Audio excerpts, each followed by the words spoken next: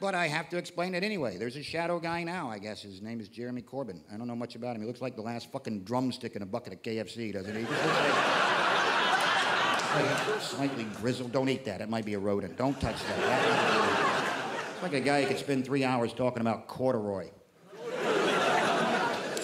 History of corduroy. But that's the way it works.